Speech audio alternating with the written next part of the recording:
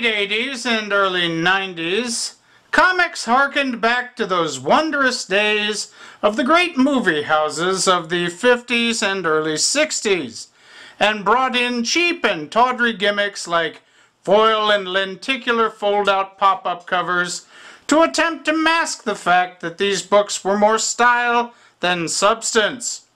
Oh, except for the one that you liked, of course. The publishers of Valiant Comics bought so heavily into this concept, they created a Valiant Vision starter kit, with 3D glasses included. Indeed, just looking at these things reminds me of when I went to a midnight showing of Jaws 3D and, well, Dennis Quaid. Enough said, am I right? Anyhow, join us, won't you, as we take a little trip down memory lane, and here, let me just put these things on, and, yes, oh my, I seem to be, oh my, is that the floating head of David Brancaccio? He's speaking to me, lights are swirling everywhere, and, no, I will not do that, Corva Coleman, how dare you even suggest, wait, how much whipped cream?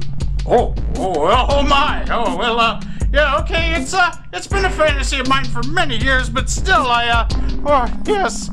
What's happening? I don't know, I think he's tripping balls, man. Michelle Norris! Oh, say it again!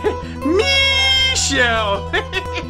Oh, stop that, Miss Gross. Oh, shame on you. Oh, I see how it is, Jack Spear.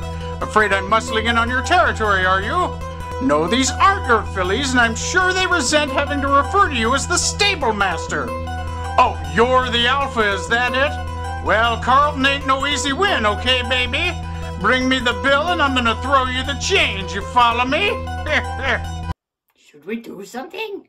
Well, I'm gonna go pop some popcorn. This is comedy gold. 5 times. 5 times I tried to get a job with you losers. Okay, so I spilled coffee on Nina Totenberg, but it's not my fault she holds a grudge like she's one of Tolkien's dwarves. And why did Rocky Jones start calling himself Robert all of a sudden? Rocky's a fine butch name, and now he sounds like the keyboard player for one of the shittier incarnations of Toto. I mean, honestly,